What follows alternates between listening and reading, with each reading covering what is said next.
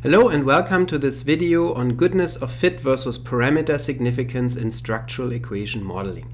My name is Geiser. I'm an instructor and statistical consultant with QuantFish, and on this channel I present weekly statistics tutorials. On Tuesdays I usually talk about an analysis in the Mplus software, and on Thursdays I address more general issues in multivariate statistical analysis, including factor analysis, structural equation modeling, multi-level modeling, and latent class analysis. If this is something that interests you, then please subscribe to this channel. Also, don't forget to hit the like button and to check out the description for additional free resources, including a link to my weekly statistics newsletter, as well as free courses that I offer through QuantFish. In this video, I want to address an issue that frequently comes up when people analyze structural equation models and when they are new to structural equation modeling in particular. It is an issue that confuses many people when they find that a model that they fit to their data shows a good overall model fit. For example, they might get a favorable chi-square test of model fit and or other indices such as the RMSEA, CFI, or SRMR might indicate that the model fits the data well or very well, and then they move on to look at their parameter estimates, their structural regression coefficients, path coefficients, and R-squared values, and they find that maybe some or all of the coefficients in their structural model are not statistically significant. And then people are often very surprised because they thought that a good overall model fit should go along with significant and maybe strong parameter estimates, effect sizes that are substantial or at least statistically significant, and then they're very surprised when that's not the case, and they think about whether there's something wrong with their model and whether maybe something went wrong and whether or not they can use the model and so on. And so that's the issue that I want to address here in this video, and I want to talk about why this is the case or why this can be the case, and whether this is something bad and what you can or should do about it, or whether at all you should do something about this. And so in order to understand this issue, it is important to realize that the global test of model fit addresses a different issue from the individual tests of the parameter estimates that are conducted for different parameter estimates or parameters in the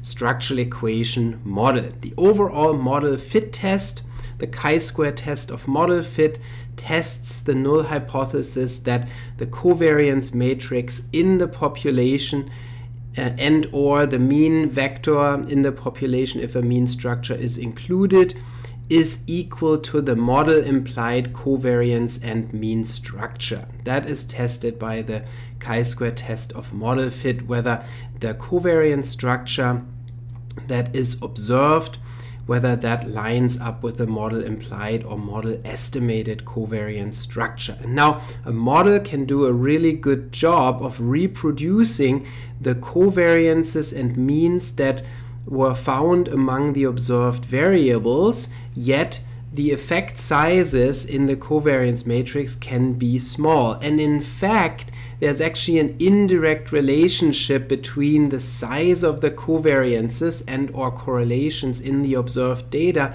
and the power that the goodness of fit test has to reject a wrong model. And so when a model or when you have strong correlations in your data, strong covariances, when the variables are substantially related, then you have actually more power to reject a misspecified or incorrect model. And so a situation where you have not so high relationships, not so strong associations between your variables, actually facilitates in a way a better fit, so there's less power, so say, for the fit test to reject a model, and so you might end up seeing a model as fitting well when in fact maybe it's not such a great model.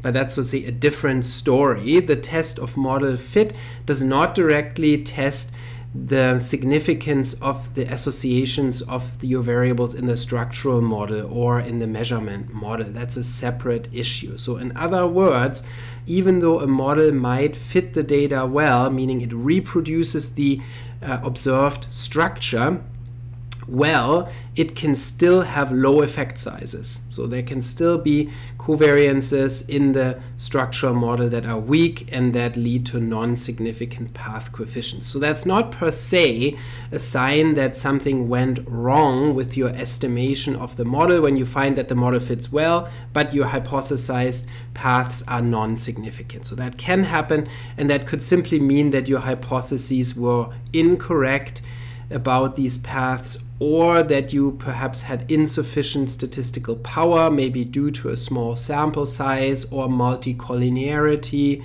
meaning many correlated independent variables in your structure model, or other factors. So it is not something that should shock you and that should totally surprise you. It's something that can absolutely happen. A model can fit well, and yet the effect sizes may be small or zero or close to zero or statistically non-significant. So you might find that R-square values, for example, are much lower than you expected, even for a well-fitting model. And when you have strong effects, as I mentioned earlier, strong correlations of your variables, then you are actually more likely to reject a model when it's not correctly specified.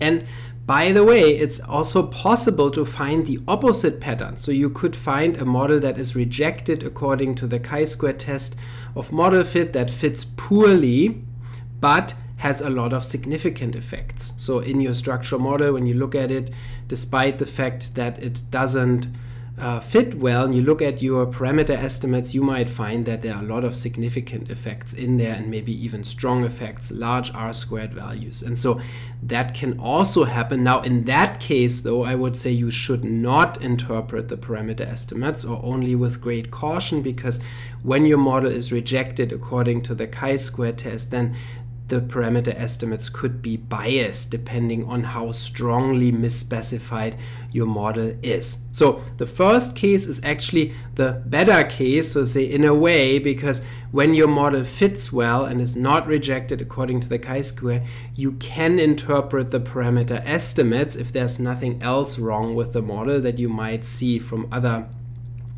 indicators.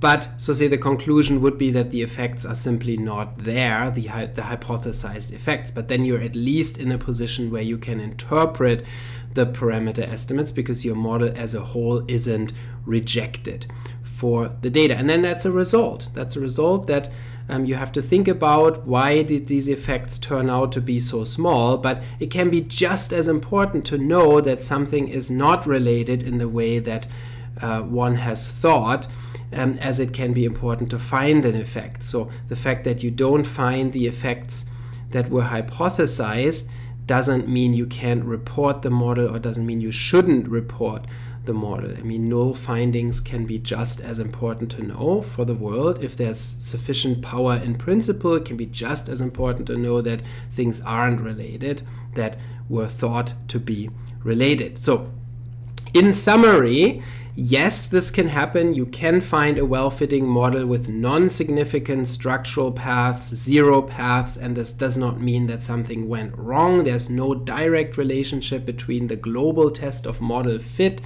and the individual parameter significance tests. Those are separate. They address a separate issue. They look at whether individual parameters are significantly different from zero, and parameters may or may not be zero for a well-fitting model. So those are two basically independent issues. So you don't have to worry in principle. You just have to then think about, why did these effects not occur in the way that you hypothesized ahead of time, but you can still use the model if there's no other issues with it. If there are no other indications that something went wrong in the estimation of the model, you can still use such a model. You should report the findings and should tell people, this is what we found. It's contrary to our hypotheses, and here's some ideas why this may have happened.